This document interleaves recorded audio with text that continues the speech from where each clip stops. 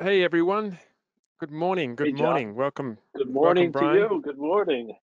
Thank you. Welcome from well, it's actually not sunny yet. It's quite early here in Sydney. Just excited to see everyone here chatting away, and always super excited to be presenting for you. And just hope everyone is safe and healthy in today's crazy world. Let's um, let's get straight into it because I've got a lot to cover. I'm just going to just preview this. Just going to make my screen full. So this is the spot that we're going to talk about today. This isn't actually a real spot that was broadcast. This is something I created um, to really showcase some of the distortion and glitch effects in Sapphire, but also using plenty of After Effects effects as well. So I always like creating this kind of thing. It's something I can just put on some music and just let my creativity run wild. Um, the whole thing is stock footage. So there's no, other than the text, uh, there's nothing else. There's we've used particular just for the particles, but everything is stock footage. So I haven't gone out and shot anything for this. So let's walk through it. I'm going to, not going to walk through it step by step, but I will cover all the key parts, and I hope you'll be able to learn something from this. Now, the inspiration for this came from the amazing Kill Two Birds, and it was their night flies spot that actually Brian pointed out to me and mentioned that he liked this kind of glitchy effects that they'd used in this. So it's a really nice spot. I've always been a huge fan of grunge and glitch, way back into my Foxtel days and uh, working on movie promos. Always loved doing the horrors and the sci-fi's, being able to use glitch effects. It's one of the great things about Yes. Sapphire too. Shout out to Johnny Oulette at Kill Two Birds. Amazing, amazing spot. Really beautiful. Yeah, great inspiration. Yeah, so being able to use those glitchy effects in Sapphire really saved me a lot of time. Something that really caught my eye was this image here, and this is a really interesting use of pixel sort. So we'll take a look at how I've used Sapphire to create that kind of look as well. Slightly different from that. So that was the inspiration for this, and let's walk through what I created. So first of all, we have the edit, and I'm just going to preview this as I'm talking. So I wanted to find some uh, some dramatic shots because I wanted this to sort of like have a kind of a sci-fi, darker kind of feel. Um, and I was able to source some really good stock imagery, really quite emotive. And the edit didn't sort of come together and stay like it was locked in stone at the beginning. I actually sort of was sort of tweaking the edit quite a lot through the process and switching up my shots until I came in and decided on the final main shots. But these are the main base shots that I use. Obviously, I've added other shots to these. And these are 4K.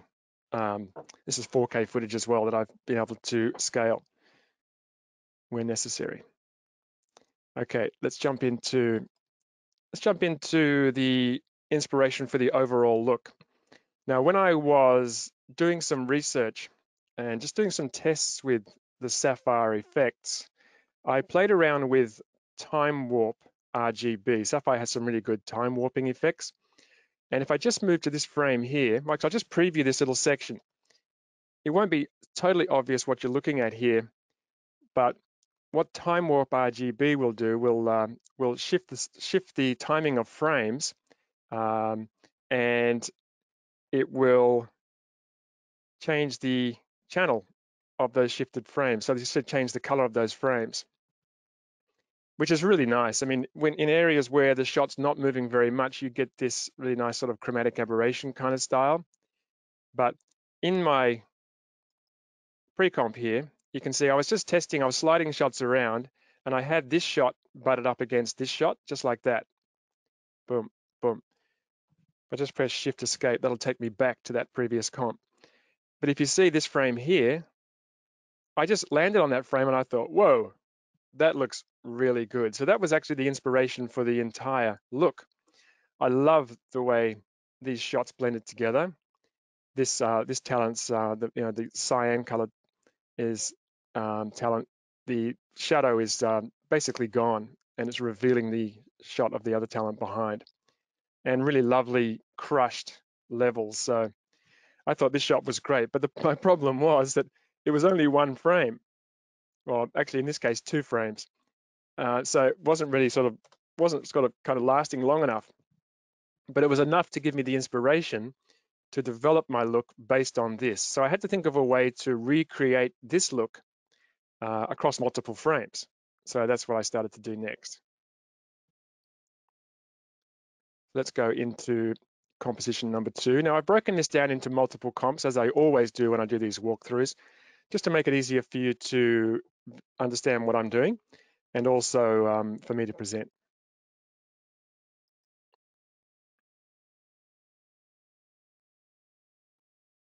Okay, just going to give myself a little bit of space here. And let's just dig down into shot number 1. We're going to come back into this comp. And inside shot number 1, I have shot number 1 base. And obviously this is the base. So this is where I've got my original shot. And let me just turn this one on. There's my original shot. And you can see I've scaled it up. That's like such a great shot.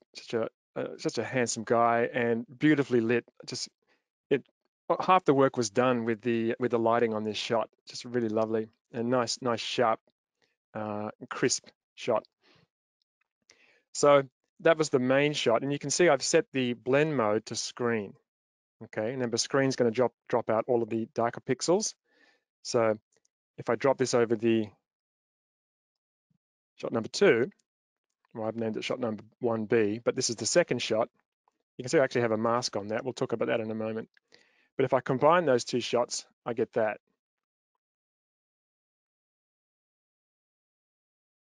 So that's pretty much what Time Warp RGB was giving me as far as how these 2 shots were combined. And that was a good start to the process. But then I had to sort of colorize these. So let's look at the background one first. So this was the red one, right? So in the style frame, this was red. I'm just going to turn that mask off for a moment. Just going to hit M and just choose none. There's a reason for that mask. Okay, so to set the channel to red, which is what Time Warp RGB was doing, I use After Effects' channel mixer effect. And you can find channel mixer in the color correction set of plugins, set of effects, or category, I should say. So channel mixer, just there. There's a few different plugins you can use or effects you can use to change the channel. This was the easiest for me. So you can see all I've done is I've just changed green, green, and blue, blue to 0. And that leaves red, red, and that gives me that red channel. But you can see it's not actually not enough contrast. Before channel mixer, I actually use hotspots. Should have mentioned that one first. So hotspots is a Sapphire effect. And hotspots basically just crushes the image. It's a really nice way to sort of apply levels or curves without having to do too many adjustments. You can see it just drops out those, it just crushes those blacks. And it's a really, really handy effect to do that quite quickly. There is a threshold. It just worked perfectly on these images. So Hotspot's one of my hotspots, favorites, John. Hotspot's like old school Sapphire effect. yeah, I V2 know, and and V3. it gets forgotten, Brian, because it It does. feels like it seems like an effect that you just well that you use to find a threshold. You know, like After Effects' threshold effect. Just make something black and white. Just make it just find all the brightest pixels. You know, more like a utility effect, but it can be a really creative effect as well. So Really can create hotspots, some cool daytime nights with hotspots, and like, yeah, I'm always using it almost on everything. yeah, great effect, great effect. And follow that with channel mixer, and that's what we get. So that's actually looking really nice. It's lovely how his eyes are in darkness. just such a great shot. You know, it's lit from above, and you've got those shadows below. It's so nice. So that's the shot at the base, and the shot above, same thing. Hotspots really works beautifully with this image. So nice. And this time just making it a cyan. So I've actually renamed that effect cyan. If you want to rename an effect, just select it and hit the enter key. Then you can name your effects, which is actually really handy just to keep things organized. So here I've just taken red down to 0. So that's what we had originally, and that gives me cyan. I had to do a bit of fiddling with these to work out which ones I had to adjust, but that was pretty easy. So cyan with screen on top of red gave me that, and that looks super close to that time warp RGB look, right? So I was able to pretty quickly develop that look just based on that frame, and you can see it really looks good, and it's obviously the length of the shot as well. Now, when I got into this first frame, looking at it, I thought that kind of looks like he's looking down, and that's his ear. This front character. So that looks like his ear. It looks like one person. And I thought I might want to sort of like work on that to make that look a little bit more like it's one person.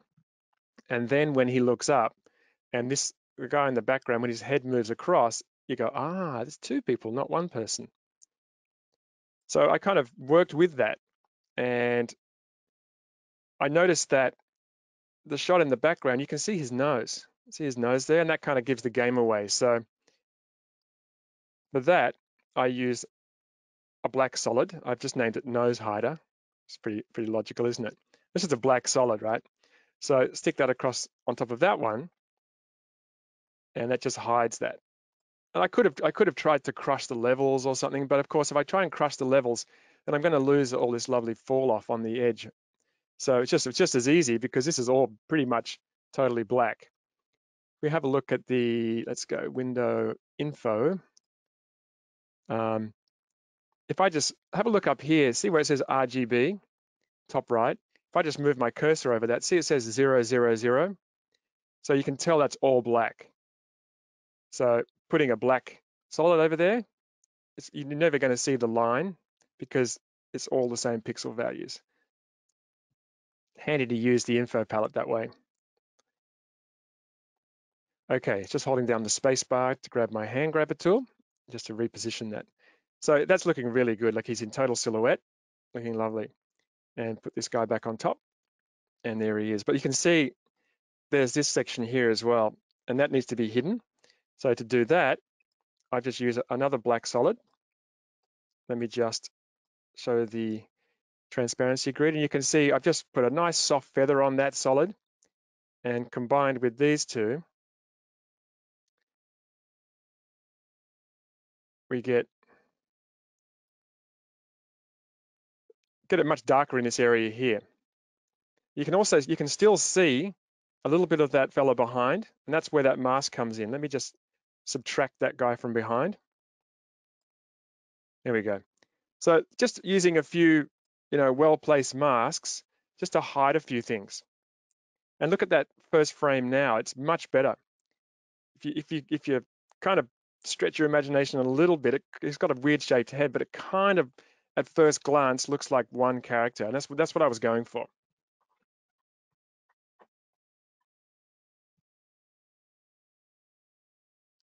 Let me just do a little quick preview of that. You can see he looks up, and then nose hider. Yeah, someone said we should have a Sapphire nose hider effect. Yeah. Nose hider is just animated. The opacity is just animated, so it fades out. So as he's looking up, that nose hider fades out, and you start to see his nose, almost like the light's being turned on above, or he's moving into the light, and then it reveals his nose. But I think this kind of thing is really subtle, but I think it can make a big difference. It looks really intentional that these were shot together like this, and look when he puts his head back. That's really nice. That particular frame there is so lovely. And I did like the cyan, but I wanted to start introducing a little more grayscale into this, and there's a reason for that in the following comps. You'll see that in a moment. But if I just solo this layer here, you can see it's very, very faint. So it's basically shot 1A with a soft feathered mask, but I've used the black and white effect. I'm just going to turn that on. Black and white is a useful After Effects standard effect. It comes from Photoshop.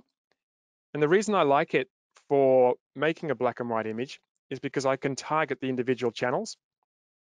Take a look at this. I've actually adjusted the magentas, and if I reset that, it's going to right click and reset. See how it loses some of that crispness? If I start to increase that, watch what happens to the pores on the skin. It actually looks like they're becoming sharper. So it increases the contrast, and it also appears to increase the sharpness of it, which is really, really good. So I wanted increased contrast, but I wanted a little bit more detail in there. So black and white's great for that. You can zero in on individual channels, and it just makes your grayscale images just a little bit easier to adjust and to customize. There's also a tint in here as well if you want to tint that. So if we just drop that on top like this, you can see how it just pulls out a little bit of that cyan. It's really strong there. Just brightens him up a little bit, and looks like almost like he has some blue lighting on the side, but not so much on the front. So that's the sort of basic color grade. And inside here, I've also added a little bit of Sapphire's parallax strips. I love parallax strips. It gives you that kind of, how would you describe it, Brian? It's that offset, or how does it describe it in the help? Yeah, it's like, takes an image, divides it into Refracted strips. glass, right? Reflected glass. What genius wrote that? Ref That's what, but that's perfect. Yeah, Refracting glass yeah. strips. That's exactly what it's like. That was you, was it, Brian? Yeah, no. I actually think Larissa, our head developer, wrote that. I always think of parallax strips as, yeah, like it's like that. Take an image, divide it into strips, and offset them to kind of fake that parallax. Yeah, and that's exactly what it does. And this kind of effect, well, yeah, of course, you can do it manually, but doing it manually is really time consuming. It requires you to duplicate layers, use multiple masks, and even then, if you're not quite happy with the look, you've got to move the masks around, or someone comes and doesn't like it, you've got to change it.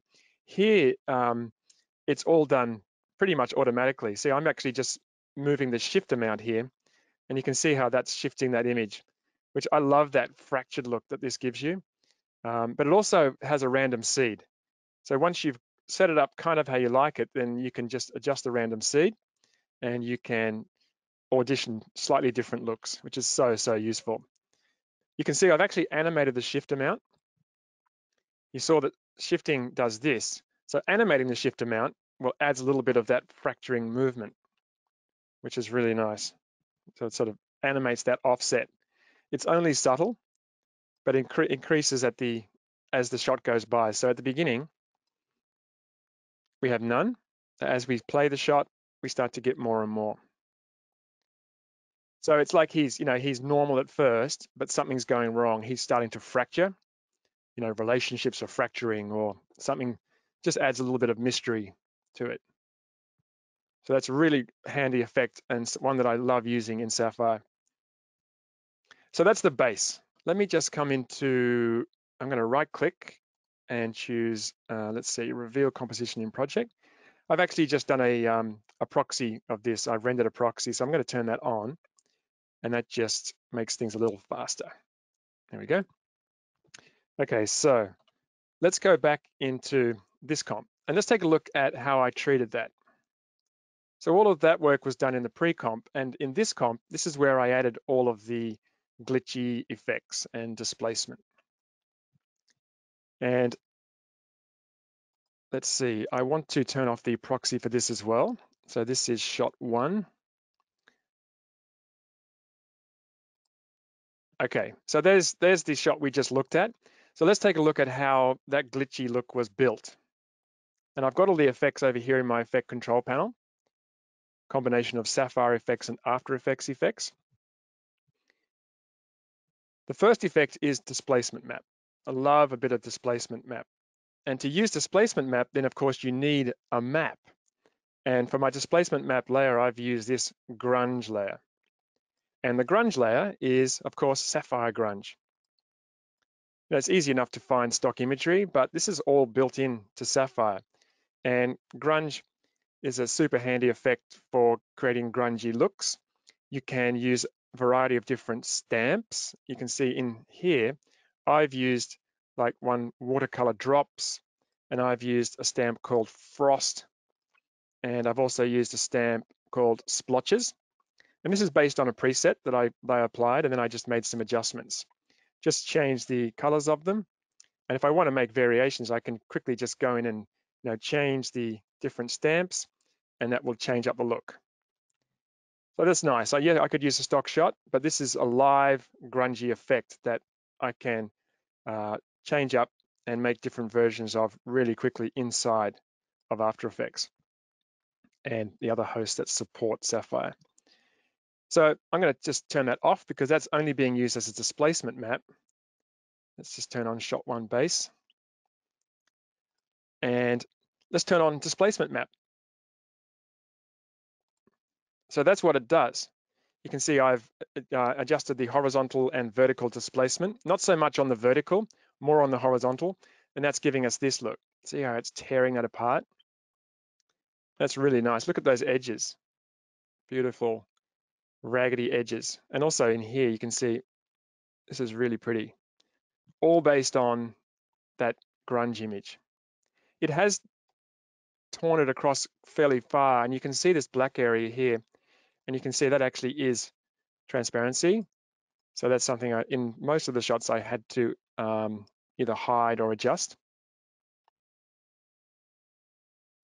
So that's the displacement map. You can see it's actually torn the image up quite dramatically. Next effect in the stack is, again, parallax strips. And this is a little more intense application of parallax strips.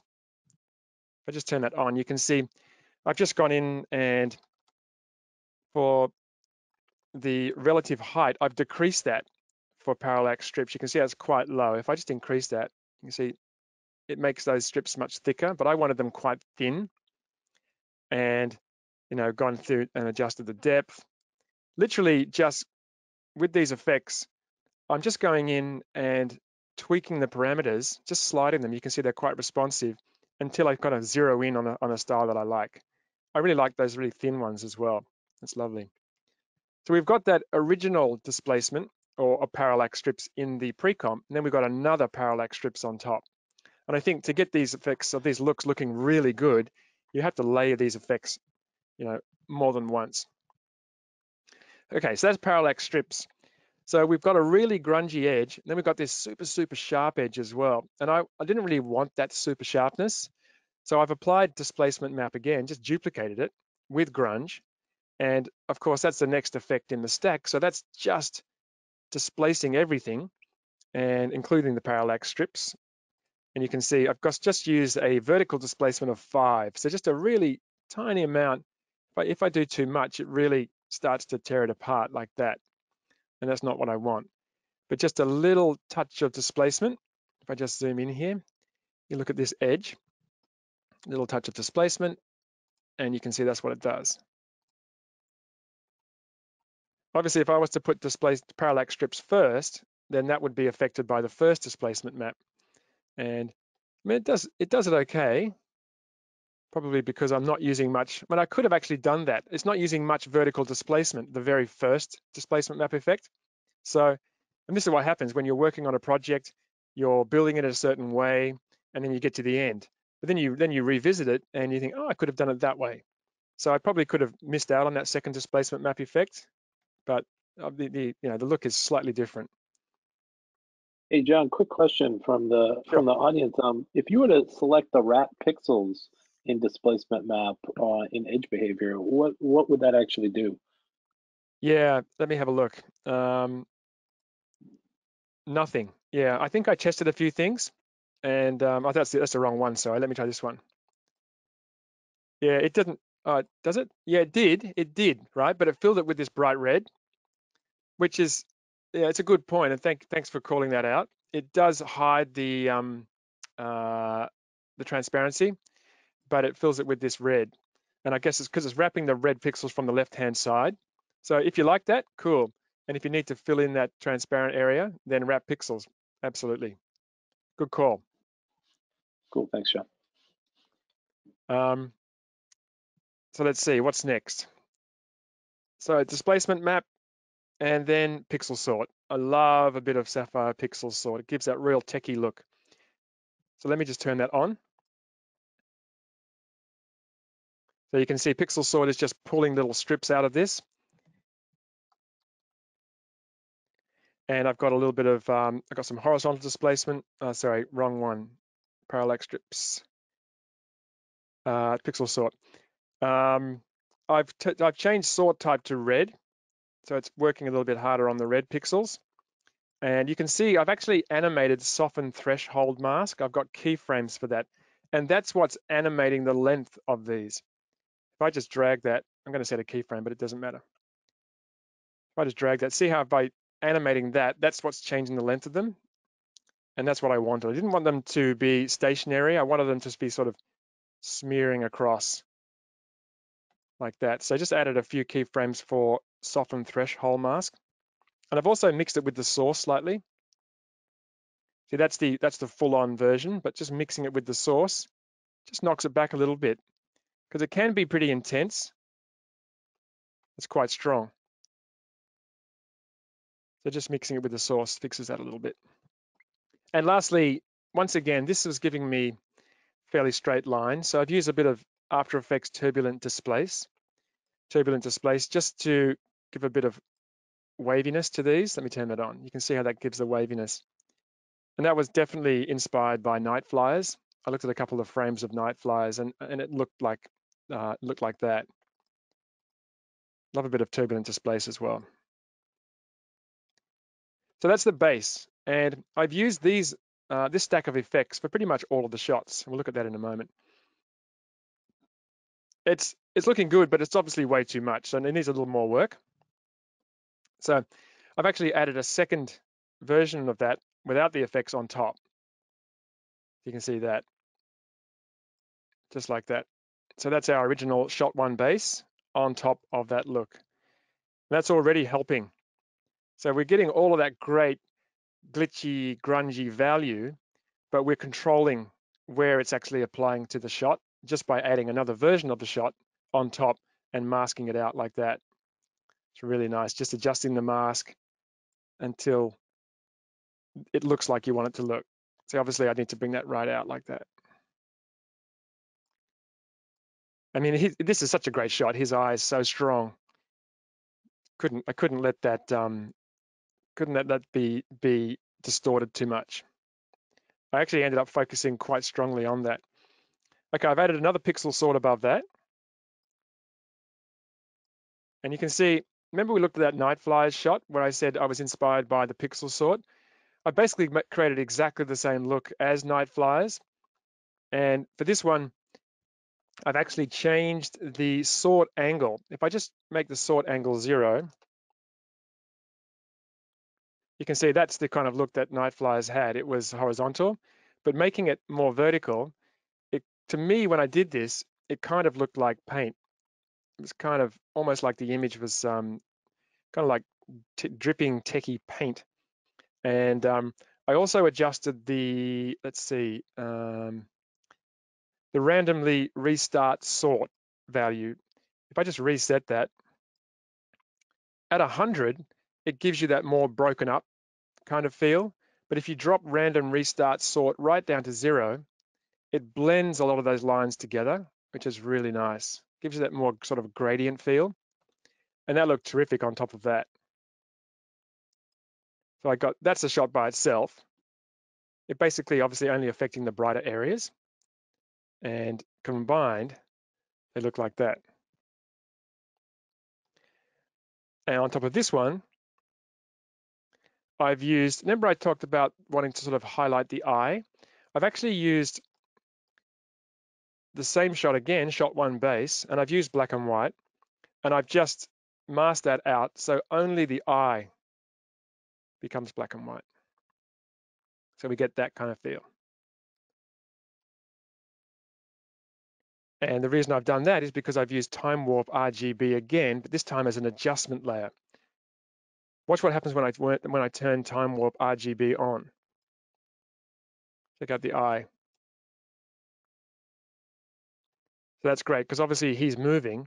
So we're getting a little bit of that red, a little bit of yellow, a little bit of that cyan reintroduced back in, which is really nice. Especially down here, you can just get a little bit of that warp. It's much more obvious because this section is black and white than if it was blue. So that really sort of focuses in on the eye.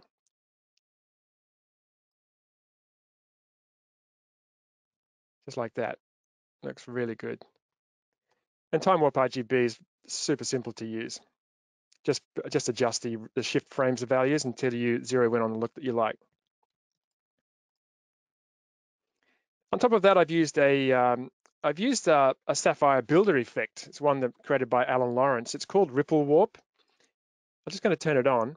And what this is doing, it gives me this sort of TV lines kind of look, but there's more to it than that. I'm just going to save this and going to go in and click Edit Effect to open up S Effect. Now the Sapphire effect is in Sapphire and it allows me to build new effects from other Sapphire effects. And there's tons and tons of effect presets in Sapphire Builder, Sapphire effect presets. And this one was built, let me just make a bit of space. This one was built by Alan using, I'm not going to walk right through this. I just want to show you the variety of effects that he's used. So he's used a little bit of Sapphire Shake with a little bit of S-Warp Bubble and some Warp Chroma. You can see the effects across here on the right. You can see how it's affecting the image over here. A little bit of Sapphire Glow Rainbow and a little bit of Scan Lines. And then he's used S-Layer to combine and a little bit of color correction. And then he gets the finished result. And he's saved that as a preset, which I can just drop onto my shot. So S-Effects is a great way to create custom effects. And these can be shared across all the platforms that support, all the hosts that support Sapphire and use Sapphire Builder. So I've just used Ripple Warp, and I think I've just played around with the settings just slightly and got that look. And you see, I've actually used a mask just to sort of isolate that to the eye once again. And lastly for this, I just use Sapphire Free Lens. Free Lens is an effect that gives you that effect where if you're shooting manually with an SLR camera and you take the lens off and you move it in and out, it gives you that kind of those lighting effects. So it's got a little bit of chromatic aberration and light leak and a little bit of blur in there. And I like to apply it on top as an adjustment layer and just play around with the settings a little bit. Let me just turn back on where am I? Shot one. Turn back on the render, and you can see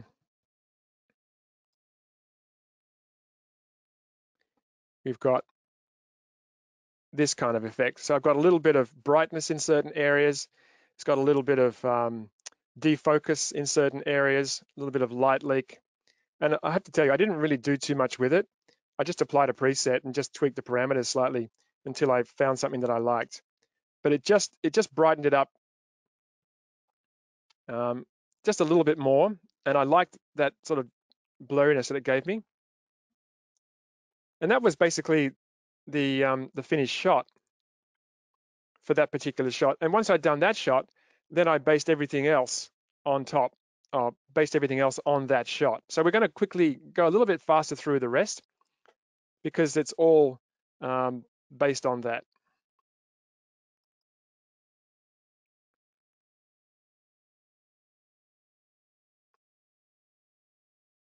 Okay, so shot two base. So once again, building everything up from a base. So there's that shot there. We saw how we treated this as far as colorization. A little bit of a black veil, so a black feathered mask to hide that area on the right. There's the second shot with the cyan treatment. And duplicated that shot and masked it out. So I just duplicated it to add a little sort of cyan strip on the left-hand side here.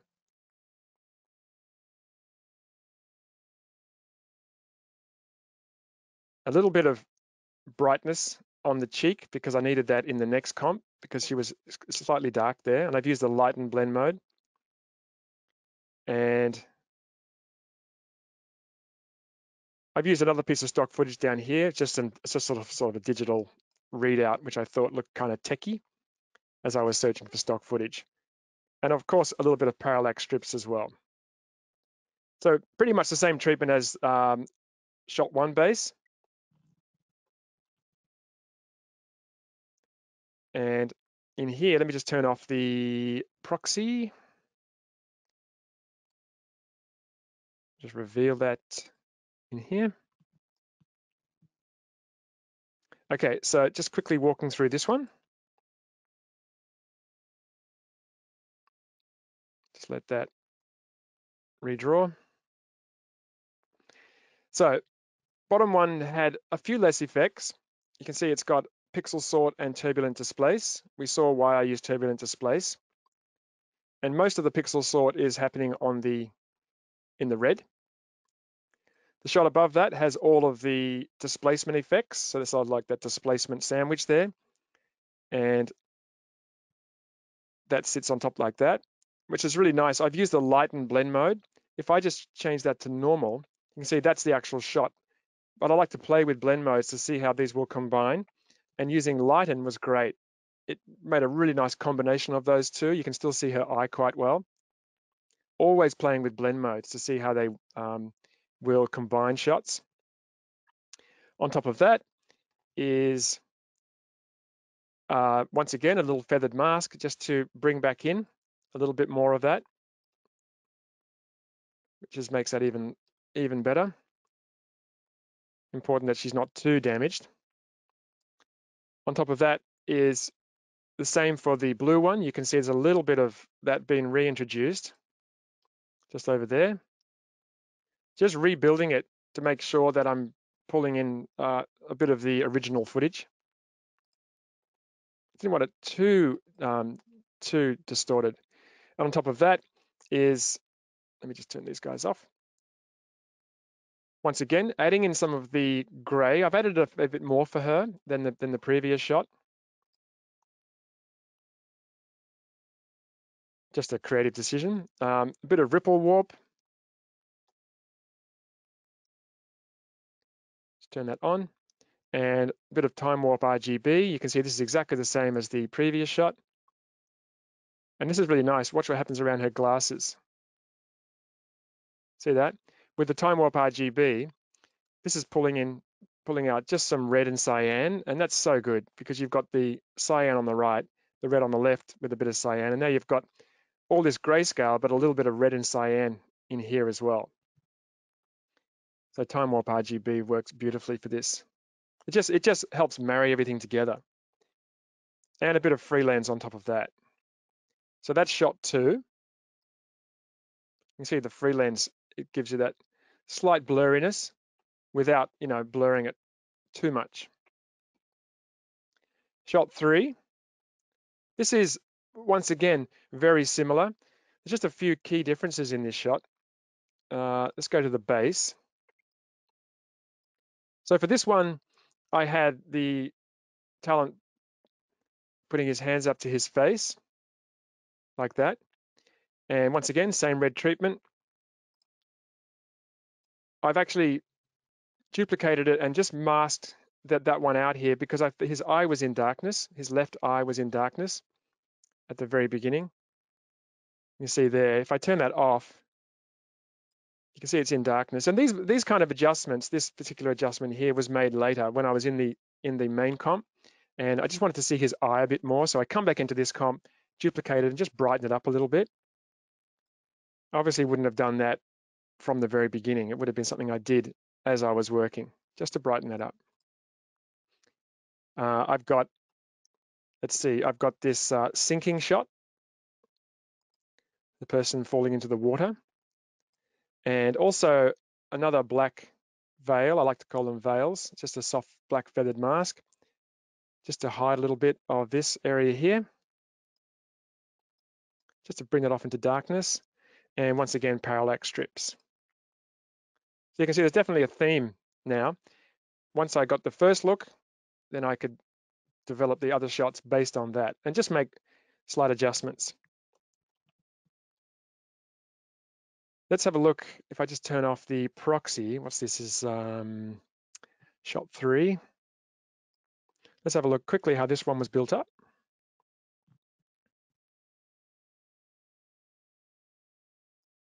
I got the right one. Let's just reveal that. Oops, wrong one.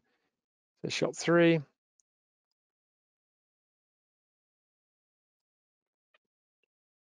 Okay, so once again, just by way of review, there's my little displacement sandwich there. Different effects, obviously adjusting them slightly depending on the footage. This one, there's the black and white shot sitting on top of that. And this gentleman, being Caucasian, he was a little bit harder to handle because, and also he's lit more from the front. So I was doing some feathering and I thought it's not really working how the other shots were working. So I actually changed this up a little bit. I ended up using this here. This is the displaced version, just masked out. If I just come down and grab the masks and just turn these off. So there's the displaced version. Just turn those back on again. I actually added that on top because I just like the way it revealed this strip down the middle. I wanted some black and white, but I didn't want too much. And I just, he covers his eye as well. So it was pretty difficult to make his eye black and white. Then it would just make his fingertips black and white when he puts his hands up. So I thought this strip actually worked quite well. And that was just done by displacing it and masking it like that. See how it hides that little feathered edge as well, which is really nice. And some pixel sort above that. This pixel sort is more aimed at this cyan area because I had enough on this right-hand side. You can see this is masked off. So adding a little bit of pixel sort over here. And once again, ripple warp, time warp RGB, and free lens.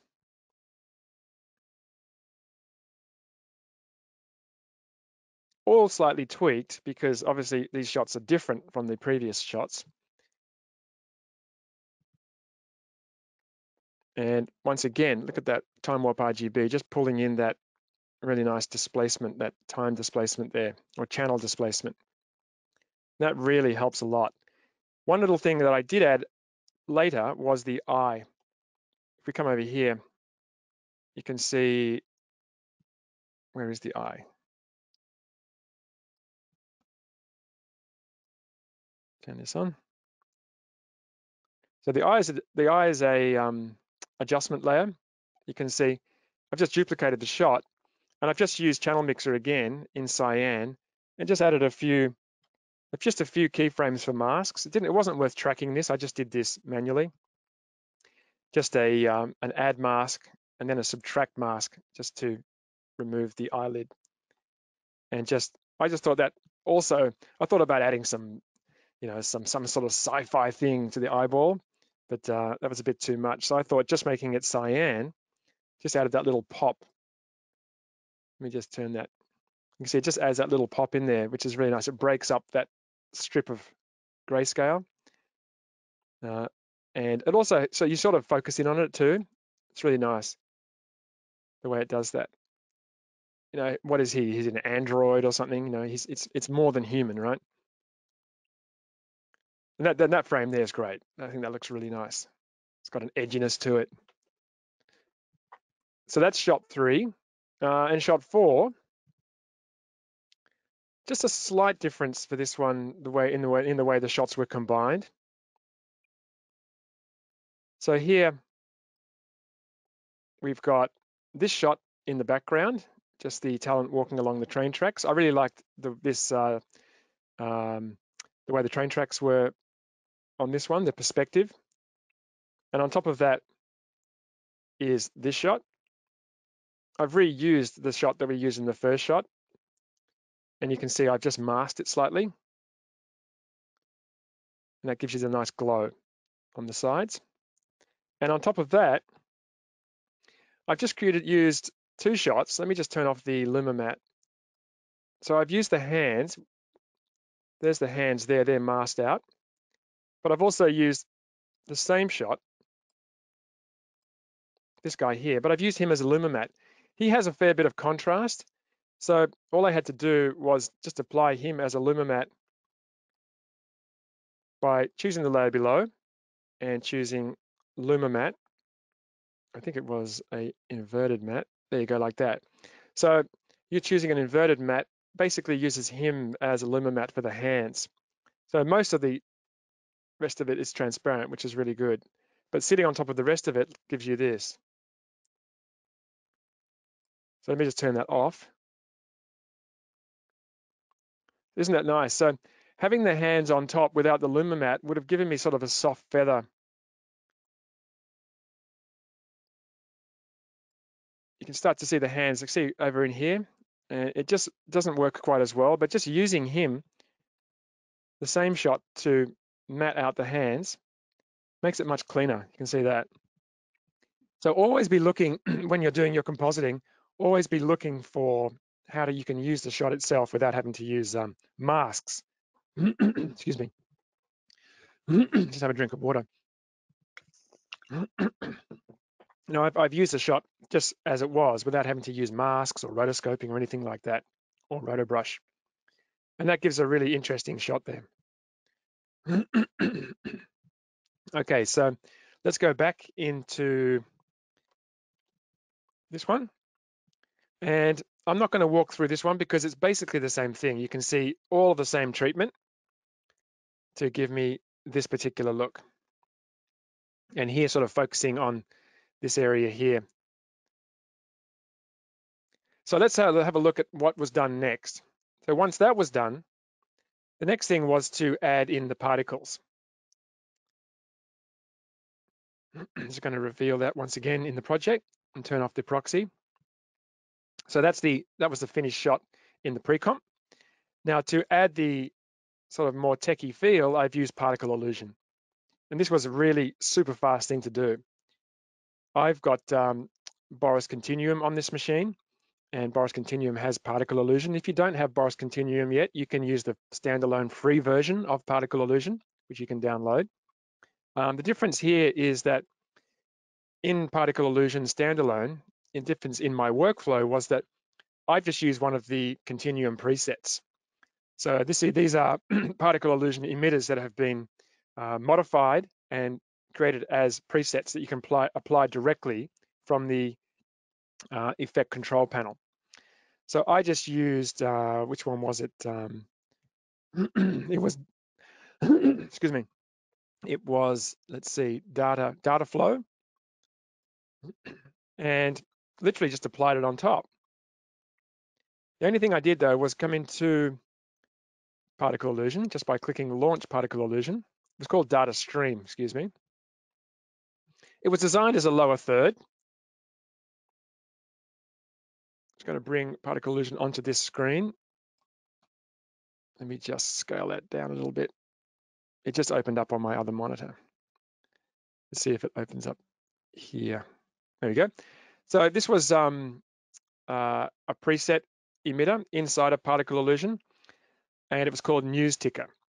All I've done, I didn't like the numbers on News Ticker. If I just do a search here, news, just searching in my presets. There we go, News Ticker. If I just select that and click play, that's the preset. And I didn't want the words or the numbers. Looked a little bit retro for what I wanted. So they're particles. I just literally went into the emitter and turned off numbers and turned off text just by choosing um,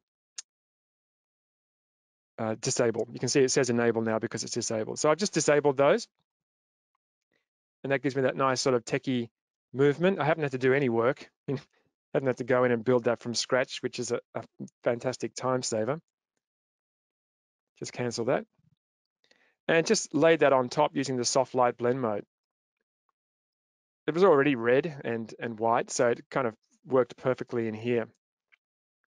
You can see it really adds to that sort of techie feel. I just wanted to add a sort of a techie element in there without having to do too much work, basically. Just like that. Okay, so once I got there, I really wanted to add some text. And the hardest thing about adding the text was working out what I wanted to add. I mean, literally what the text was going to be. I tried a bunch of different things. I didn't want too much text. And eventually I hit on this idea of, let me just come back to the beginning. I hit on the idea of starting with LIE for lie and turning on the rest of the letters to make that believe.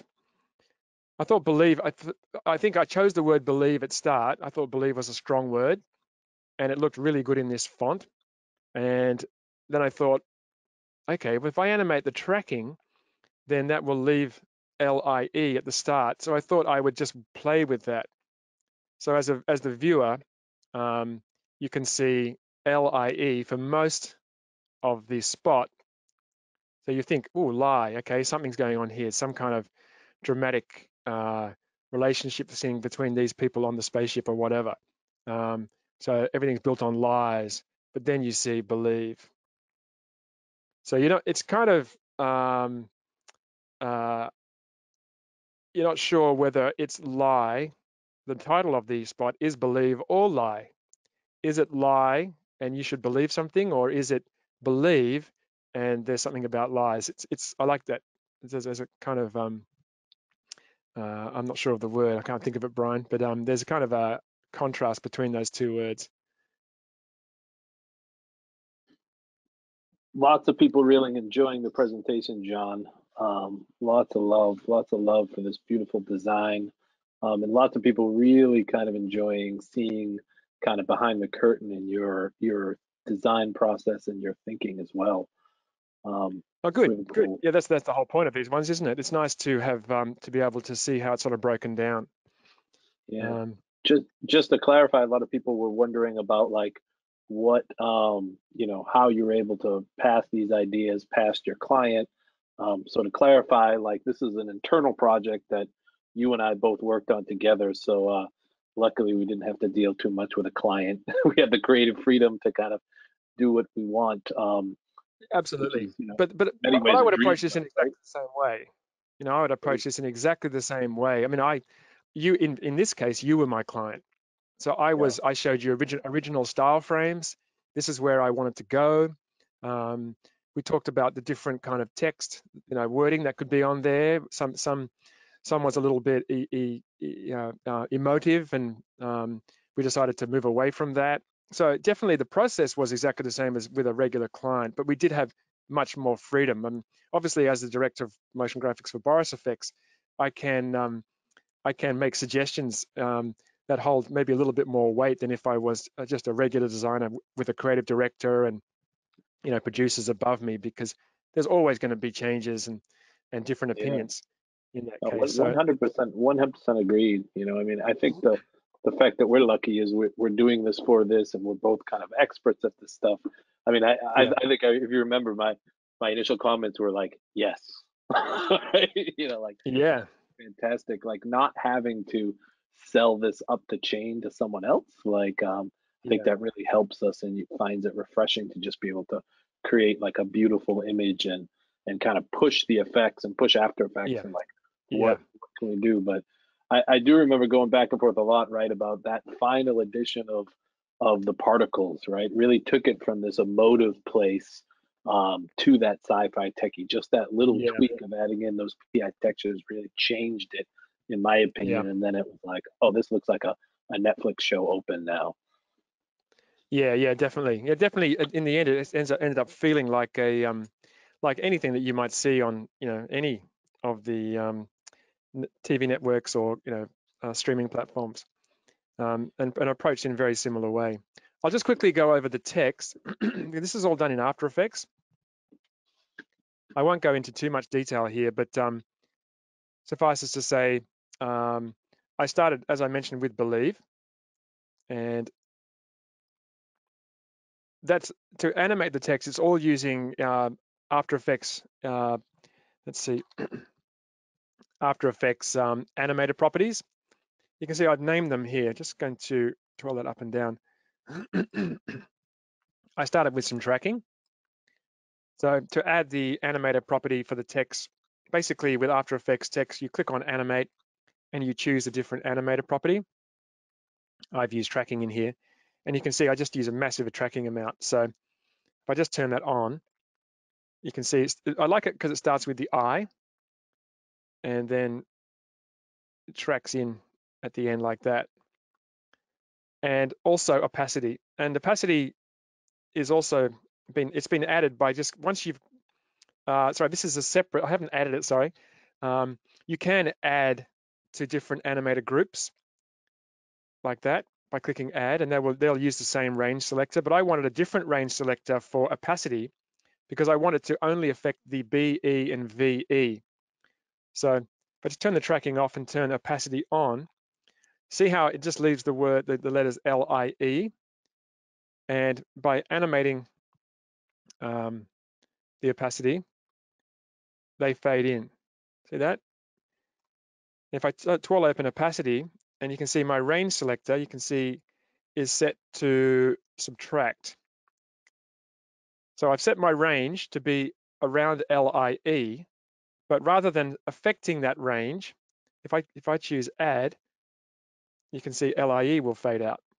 But so rather than affecting that range, I've chosen subtract, and it affects everything outside the range, which is really nice. So that way I could have lie come in with the tracking, and then at the very end, just gently have the rest of the letters fade in, which is really nice. You can do so much with After Effects text animation, really sort of subtle things. It's very powerful.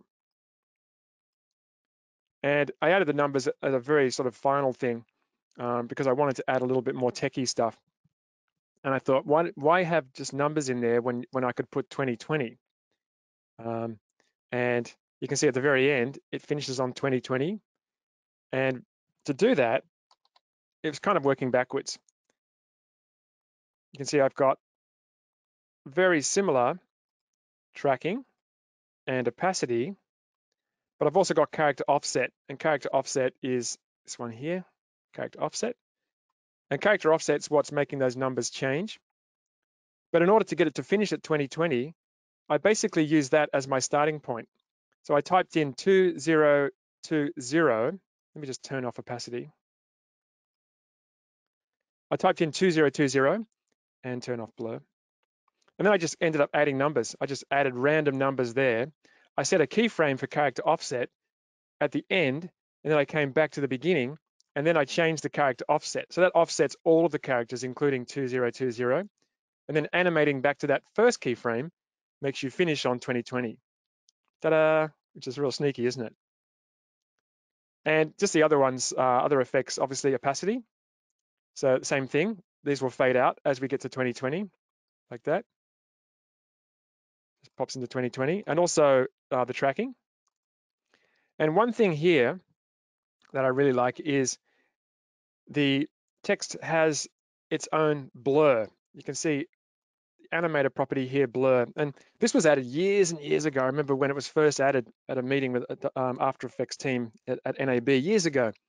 And it was so useful. And I was asking, can you please put other effects here that we can use that could be animated using all of these great tools, the range selector and stuff, but it never got put in. You can see if I just turn it on, and I'm going to turn off the tracking for a moment and the opacity.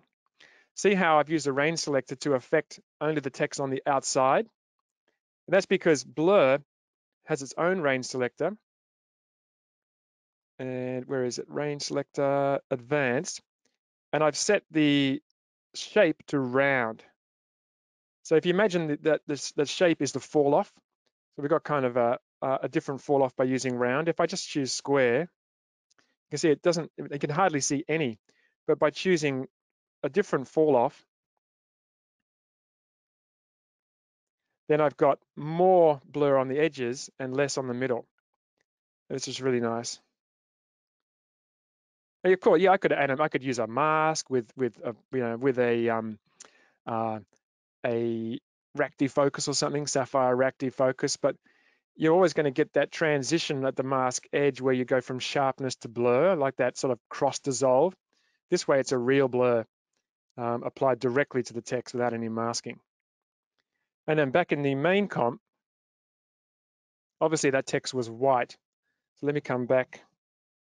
We're almost finished now, so we're going to finish up in a moment. Let me just turn off the proxy.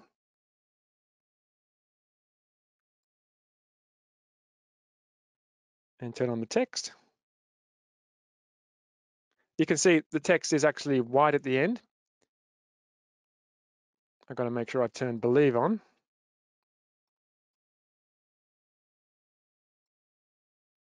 Like that. Shift escape, take me back to the previous comp. Okay, so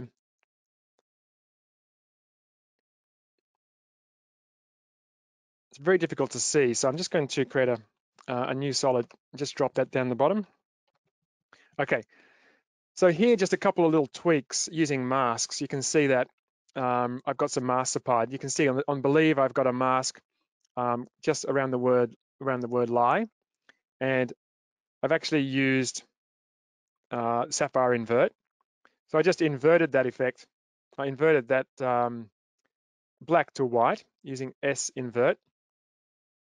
And the reason I'm able to apply it directly in this comp is because I've actually used, if I just type in comp,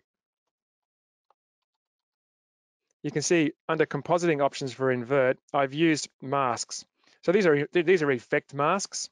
I've covered these in previous tutorials. Just means that I can apply the effect and the mask in the same composition without having to pre-comp. And if we just move the time indicator, so we have lie, and we're not doing anything else to lie. Lie always stays white, but you can see for 2020, it turns white at the very end.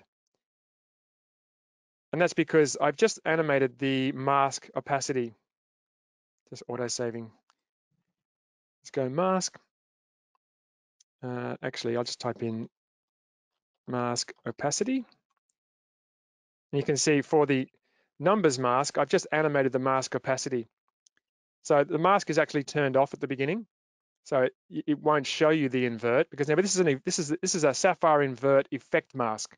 So it's not going to show me the white, but by animating the mask opacity, I can turn that effect, basically turn that mask on, and that becomes white at the end, boom, like that. And the only other thing is a little bit of distortion. You can see I've used a little bit of displacement. I've got displacement map, also masked. You can see how that's displacing that using the grunge. And that also is not everywhere. It's being keyframed. You can see down here, it's being keyframed to only affect it in certain places at certain times. So I literally did that randomly. I just I set up one with the mask, copied and pasted the keyframes at different points, and also changed the mask position at different points. You can see I've changed the mask path using a hold keyframe. That way I've got this sort of displacement jumping around and only affecting little bits of the text rather than affecting the whole thing. If I was to just to double click this, if it's all affected, it's not quite as interesting as just little parts of it being affected. And to really add the overall displacement, get a lot of bang for your buck just from using digital damage, Sapphire's digital damage. Just dropping that on and using it pretty much at its defaults, and that's giving you all of this sort of breaking up of the text and sort of digital glitching. Another great effects, parallax strips, digital damage, pixel sort, those three, the big three, really, really easy to use effects that you can literally just sort of drop on and give you, amazing results. And let me just come back to my text. I just pre-rendered this so you can have a look at this. I also put just a blurred version of the text below and made it black, just made it black. So it gives me a little bit of a pop, helps the text pop out. But also when everything gets destroyed by interesting, look at this. You can see how the white draws on at the beginning. I actually use a mask to do that, the eye. Just ignore the one below. I'll turn this off. I forgot to mention that. You don't see this at the very beginning because I animated a mask just so that the white reveals itself, which is really nice.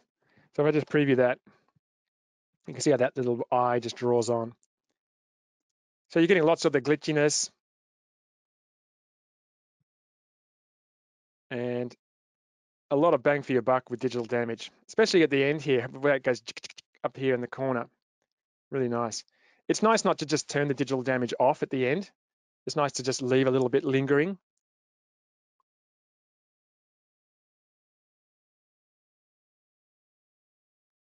You get this little guy at the end, which I really liked. Where is he there? That one there. I love that frame there. I didn't keyframe that. That's just how it happened. When you're doing grunge effects, it's really hard to do them manually. But it's much better to have effects that allow you to do them literally parametrically. Just drop it on, tweak the settings a little bit, and change the random seed, and you're ready to go. So that's the overall look. And obviously we came back at the end. All I did was just added a few digital damage keyframes between the different shots, just to give it a little bit more grunginess. Let me just turn this off. Because we've got straight cuts between the 4 shots, and I wanted to add a little bit sort of a glitchiness at the actual transition. So I use digital damage. You can see I'm just turning it on and off there. Just a little bit of extra digital damage between the shots. So it's used on an adjustment. Actually, is it adjustment layer? No, it's not an adjustment layer, but it's crossing over 2 shots. So you can see it's the same digital damage effects between 2 shots. So it just helps sort of tie those 2 shots together.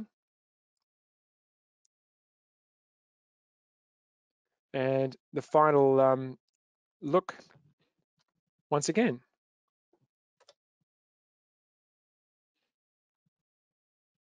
So in the end, it was pretty simple. There wasn't a lot to do because once I developed the look, then it was basically taking that look and building the rest of the shot of the spot. But pretty happy with the final result. Well, and I also just faded it to black at the end as well. And I like how fading it to black, I just used a levels effect and it just holds the LIE a little longer. It just lingers. You see when it fades out, you just see Lie 2020 at the end. It just fades. It's one of those classic sort of filmic fades. I'll just quickly mention how I did that. Where am I? Shot 06.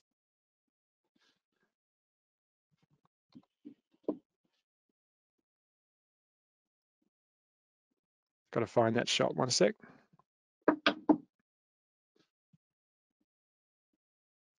Yeah, almost there. I won't search for it now because we're over time, but basically just using the levels effects and animating the input blacks and input whites. And it basically gives you that that more sort of filmic fade where I mean, in a film, the highlights are held more towards the end. So it's a kind of a hack to do that. And that's the end of the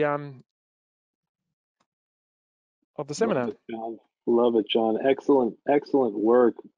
Excellent presentation. I know I speak for everyone where, I think a lot of people really got a lot out of this presentation. So thank you so much for that.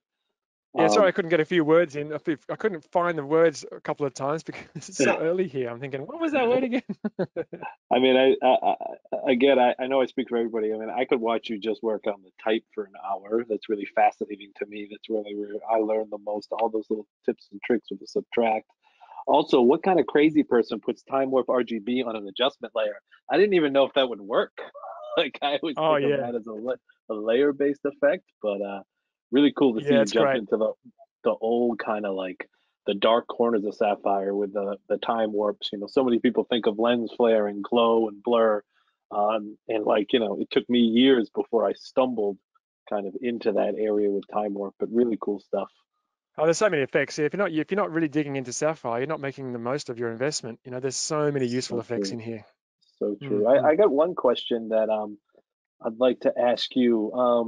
So Jason wanted to know, like, what was the design process? Did you start in Photoshop? Did you stay in After Effects the whole time? He's guessing you stayed in After Effects, and wanted to know, like, yeah, basically, like, what your process is for designing, and if you were in After Effects, is it like how would you like render something out at print res if you needed to share with a client if you stayed in After Effects the whole time and didn't start in Photoshop? Yeah, they're great questions. I've pretty much always done my frames in After Effects. I always thought it was illogical to design style frames in Photoshop when all of the effects and things I wanted to use were in After Effects. So true. Obviously now with optics, Sapphire is in Photoshop, but I find there's another reason as well because as I'm developing, I'm thinking about animation. I'm I don't see any sense in animating in a stationary app like Photoshop, although it does have a timeline. And then thinking, how am I going to animate it later? I'm actually thinking how animation is going to work as I'm designing the frames. So I do that all in After Effects.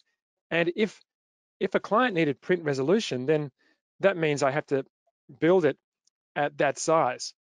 I know plenty of people who will work in After Effects at a much larger comp size and then take that into Photoshop and save that as a 300 DPI frame. Um, so if I knew the client wanted, that'd be a question on the brief. Will this be print resolution? Will it be printed out? And if that's the case, then I would have to build it at that higher res. But I could also save a frame out to Photoshop in After Effects by saving layers to Photoshop, um, and then rebuild that in Photoshop as a higher res as well if I needed a print frame. So I just prefer to work in After Effects all the way. Believe it or not, everyone, we have a friend, Jesse Newman, whose website is jessenewmanvfx.com. He does large prints, like things that he prints to hang in museums, like museum quality work, all in After Effects, works at 30K. Now, I wouldn't recommend doing that unless you have a pretty beefy computer, but uses Sapphire because it is non-destructive at that large size. Like stays away from Photoshop because he doesn't want to have to rasterize anything. He wants to keep everything alive. So After Effects is totally like capable of doing that. Now, like you want to get into the side of you better have a pretty big GPU if you want to work at that large size, and you're going to be dealing with massive After Effects projects. But it is possible. So thank you, John. Lots of love from MotionWorks. Lots of MILG references Yay! in the chat. So Thanks for coming, a lot of everyone. It's always good yeah. to present to you. Cool. So thank you so much to John. Thank you so much for everyone for joining us today, and hope to see everyone next week and show off brand new optics plugins for Photoshop. It'll be a fun one. Okay, so thanks so much. That's it for us. Thanks so much for attending, and thank you again, John. Appreciate such a great presentation. Thanks again. See you next time. All Hi, right, everyone. bye-bye, everyone.